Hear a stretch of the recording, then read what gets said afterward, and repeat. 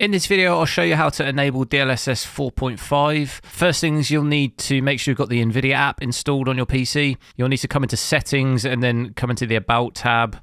And you'll need to basically make sure this checkbox here is ticked. Opt in to access beta or experimental features.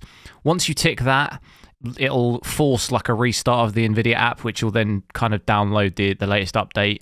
It should then give you version 11.0.6.374, which you can see I've already got here. Then you'll need to come into drivers and you'll need to make sure you've got the latest driver. Now that is version number 591.74. You'll need to just make sure you've got that. You can see released as of January 5th, 2026. Once that's installed, you can do this on the global settings, but I normally do it on a per game basis purely because it makes it a bit easier when I'm testing stuff. Down in the game settings to DLSS override here, and it'll probably have it just set to global by default. Now there are two ways in which you can enable DLSS 4.5. The easiest way is to probably just set it to the latest here, and if you hit apply, you can see it's going to override it with the latest, which will be using DLSS 4.5.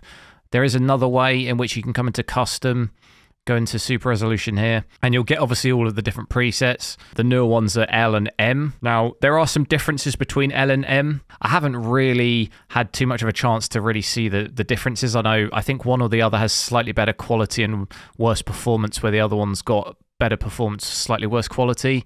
If you do set it to the latest here, from my knowledge, that will be using the preset M. Once you've got that setting changed in the NVIDIA app, so you can see I've changed it to the latest here, but I've only done it for Black Myth Wukong.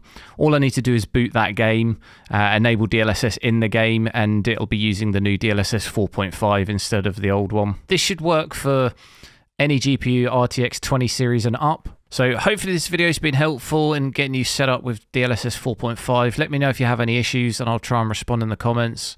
And hopefully I'll catch you in the next one.